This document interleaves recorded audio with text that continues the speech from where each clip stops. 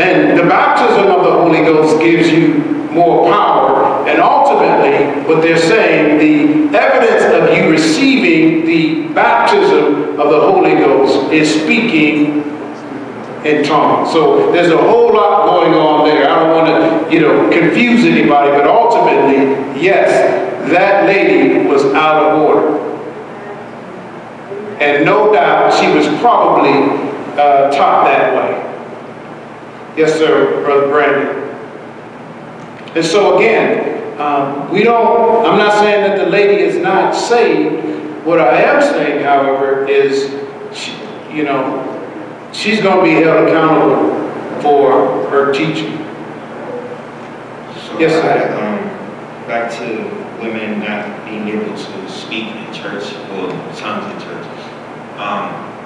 Does God not give them that gift?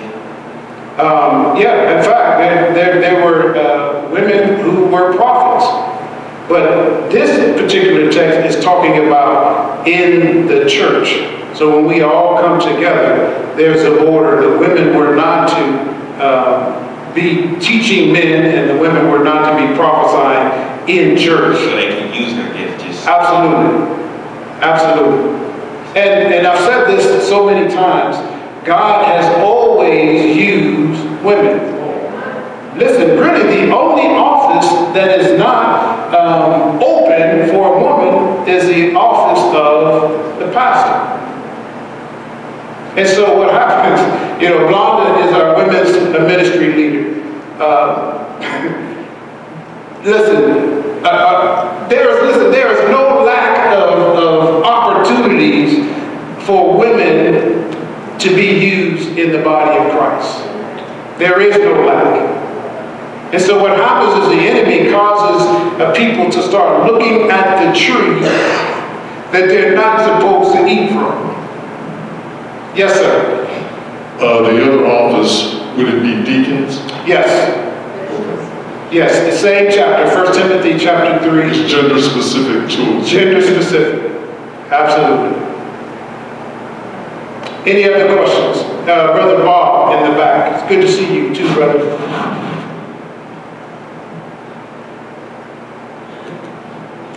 And thank you all for the questions. Examine what I am saying, because I can be wrong. I'm not inerrant, but I believe I'm right. Yes, sir. Are there different stages of heaven? He brought in something. Are there stages of heaven? Give me back the mic. I want you to clarify. What do you mean stages? If I can think right, they said that there is different stages of heaven for those who were, I don't know how to put it, I'll put it this way just to get my point. Those that were blessed and those that just happened to stumble into heaven. I would say no in that sense. Now, will there be rewards? There will be those who will be rewarded, and they will have basically more rewards because of how they live in this life. But I don't think heaven is staged in the way that most people. You say some people will just stumble into heaven. I don't think so. Listen, we are all getting to heaven the same way. We're all getting to heaven by placing our faith in Jesus Christ.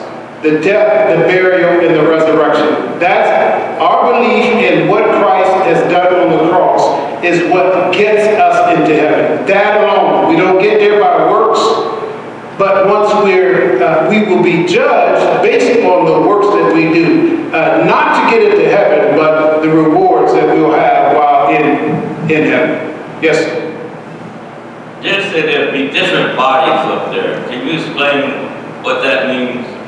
Yeah, I will explain that fully in the weeks to come, because that's 1 Corinthians chapter 15, where it talks about bodies terrestrial, and it talks about these different bodies. We know that our physical bodies, when we die, they are placed into the grave. Our souls go to be with God. In 1 Thessalonians chapter 4 talking to the Thessalonians who were basically grieving over the loss of loved ones. And he reminds them, he says, we don't grieve. I don't want you to be unaware, brethren, about those who have fallen asleep, nor sorrow as those who have no hope. And then he talks about when the trumpet is sound, the dead in Christ, that is those who have trusted in Christ, will meet them in the air. And so at that point, I believe our physical body will be united with our spiritual body, and ultimately we will have a glorified body. We will have a body like Christ. And so he had a glorified body. I'll get into that much deeper here in chapter 15. Good questions. Any other questions?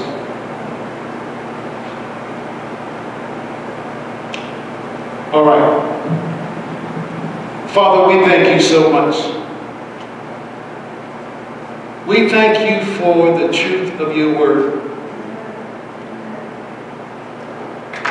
God, we have a desire to know you in a deeper way. God, you keep on making a way for us. For those who are under the sound of my voice, who have a desire to know you in a real way, they can do so. They can do so by believing that Jesus Christ died on the cross and that he was buried and God raised him from the dead according to the scriptures. The Bible says if you confess with your mouth and you believe in your heart that God raised Jesus from the dead, you will be saved. So if you're here and you have a desire to be in relationship with Christ, just pray with me. Father, I am a sinner. I acknowledge my sin before you. I believe that you died on the cross for my sins. I believe that you were buried, and I believe that God raised you from the dead with all authority. And so I place my trust in you alone for salvation. God, I thank you according to your word that once you save me, you seal me with the Holy Spirit of promise until the day of redemption. So teach me who I am in you. Fill me with your spirit so that I can live the life that I could not live before. Father, I ask this in the powerful name of Jesus the Christ, the name that is above every other name. It's in his name that we pray and give thanks. All the saints of God said, amen. Amen. We are dismissed. Listen, if you prayed that prayer, we will have someone in the conference room in the back that would love to talk with you and get your information and begin to at least point you in the right direction so you can have a vibrant relationship with Christ. God bless, and we will see you all Wednesday at Bible study.